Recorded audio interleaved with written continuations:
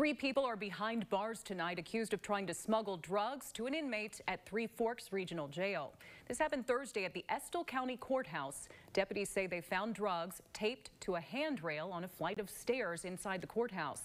Current inmate Tommy McIntosh, his sister Sabrina Ollinger, and Bradley Morrison are all charged in the case. Authorities say the siblings discussed bringing drugs to the courthouse during McIntosh's next court date. They watched Ollinger tape the drugs to a handrail. Just a few minutes later, Morrison was seen removing that package and placing it in his pocket. According to Ollinger's arrest citation, she admitted to placing the substance on the handrail but got nervous and asked Morrison to retrieve it. All three are now in the Three Forks Regional Jail on drug trafficking charges.